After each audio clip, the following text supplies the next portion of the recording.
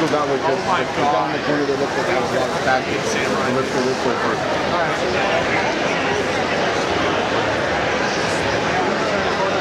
I'm just doing some videos.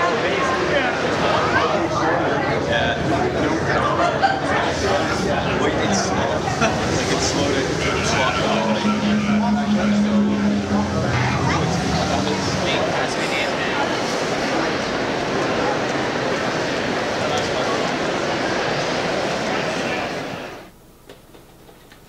Yeah, the Niagara Falls Comic-Con. Wow, what a fantastic event. I had a great time. I mean, I knew I was going to have a good time. These guys, they put on a really good show. They're really good organizers. My only complaint is they're getting a bit expensive. Last year it was $25 to get in, and this year they jacked the price up to $40. And also parking was a bit hard. We had to park way down the street of the Falls View Casino. It was like a 15-20 minute walk to get to the convention center. Check this out. I picked this up while I was there. It's one of Flash Gordon mini bust. Ain't that nice? That's a limited edition. 2,500 units. Mine is number 107, so 1,070 out of 2,500 units.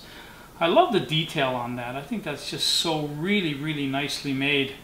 Anyway, so that's one of the things I picked up. As you can see by the footage I shot of this week's convention, very busy, pretty much sold out. What I'll do is we're going to go over there. I'm going to show you some of the books that I picked up while I was there, and at the end of the episode, I'm going to show you a little bit more of the footage I shot while I was at the con. Hope you'll like it. So yeah, let's not waste any more time. Let's go over there and take a look at what I got. Okay, so let's just get started here. Now this is something you won't see in my collection very often. This is a CGC book. The only reason I picked it up is I saw it at the con for 25 bucks, and I figured for that price, what the hell, I might as well pick it up. It's you know, issue 229 of Wonder Woman. Came out March 1977. It's the first appearance of General Blankenship, and for a book like this in near mint condition, or it's gonna, I think it's around $19 on the comic book realm. So if you can pick up a CGC copy for 25, hell, you can't really go wrong. So I saw it and I grabbed it.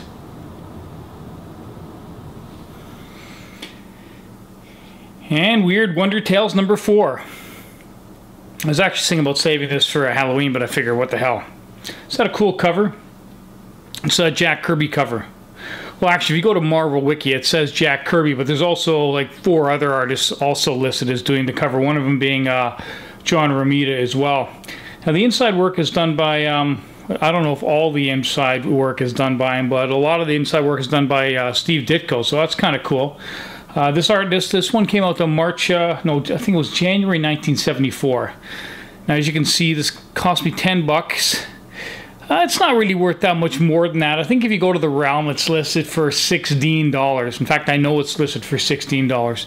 But I like the weird, you know, the weird books, the fantasy horror type books. So if I see them in good condition, I usually pick them up. And for $10, I figure I can't go wrong. And Green Lantern number 61, June 1968. Isn't that a great cover? That's Gil Kane and Sid Green.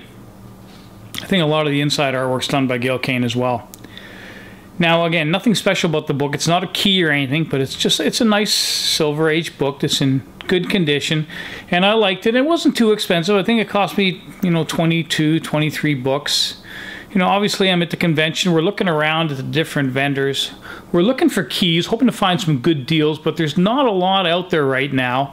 So, you know, you take what you can get. You pick up some good books, but, you know, that you can afford, right? And so I'm going to be concentrating on just some nice Silver, Bronze Age books. If it's a key, fine. If it's not a key, if there's no first appearance, that's not going to deter me from buying it. I'm just looking for cool books that I like.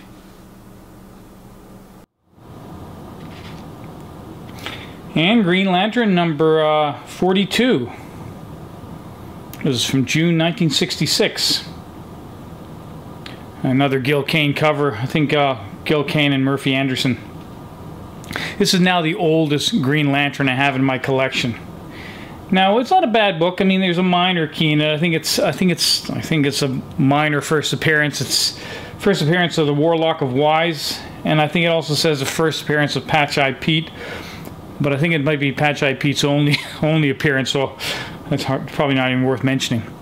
But anyways, yeah, I picked this up at the con. It cost me 30 bucks.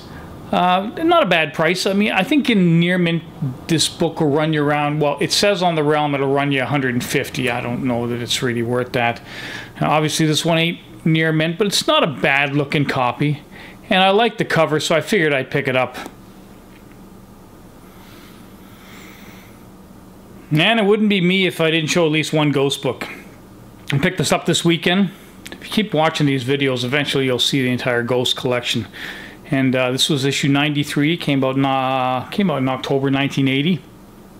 As you can see what I paid for that, $6. I think I gave him 5. It's not worth much more than that. I think the Realm's got it listed for 8.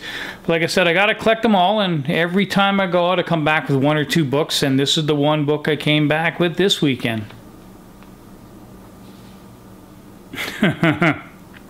Okay, I just have to show this one more time. Actually, I showed this last year. I think it was actually one of my very first videos I did. This is, we all know, Strange Tales number 180. I saw this on the wall at the convention this weekend, and I couldn't believe the prices. Last year, I think I paid about 10 bucks for it, and the price on this book is up to like $350. Now, this is typical of what I'm talking about the prices getting out of control. You couldn't have given, 2 years ago, you couldn't have given this book away, or at the very most, you'd probably find it in the $5 bin. But now you got guys out there asking $350. This is the first appearance of Grimora. This is a really nice book I have, but I just can't see it sustaining that price. So if any of you guys want it and willing to pay me 350 bucks, send me an email. I'll probably sell it to you. Anyways, back to what we were doing here. Back to what we were doing. Okay, and I just thought I'd show you this because I got a real kick out of it.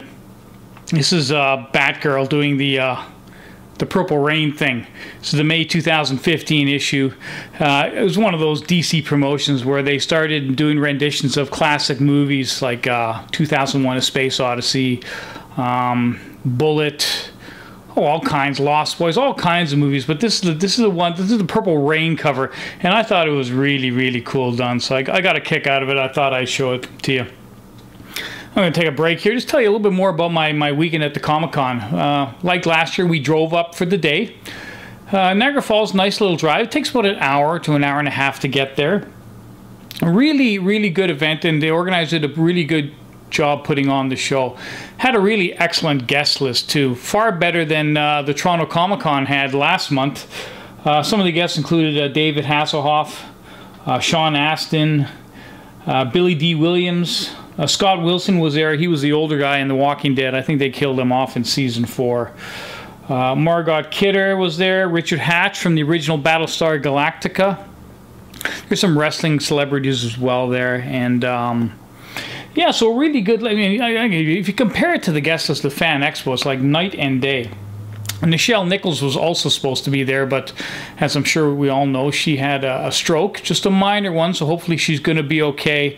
So she had to cancel at the last minute, hoping she'll be fine. Maybe she'll show up at the Fan Expo at the end of the summer. But that was too bad that happened to her, but everything hopefully will be okay.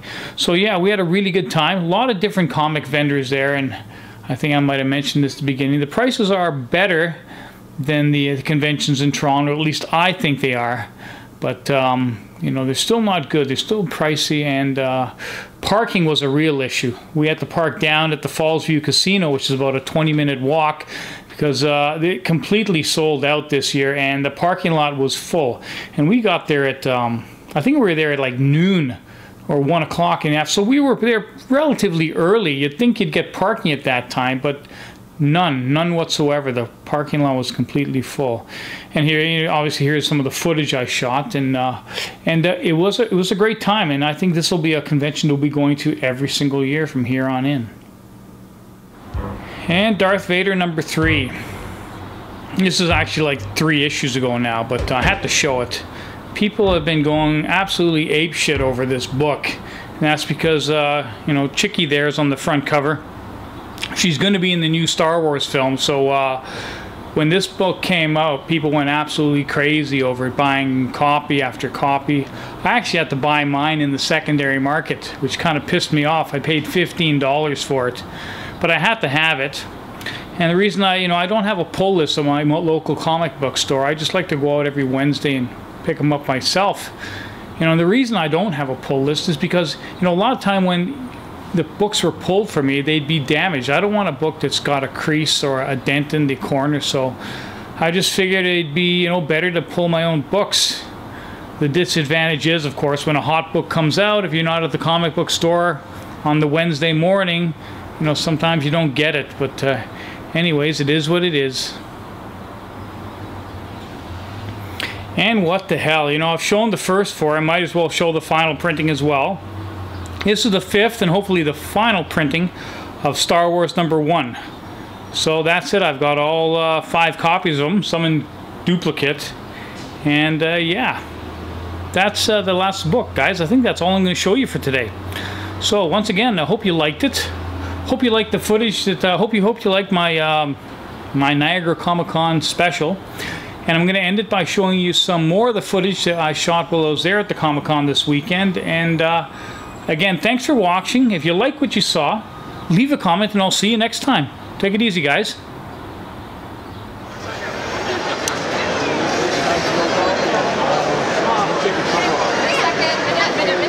Cheers! Muchos chicos.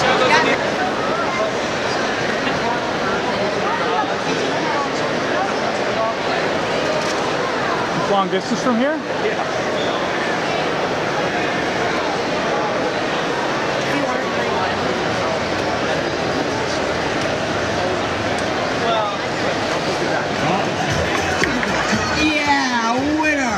You won! Let's see if we can get the big prize.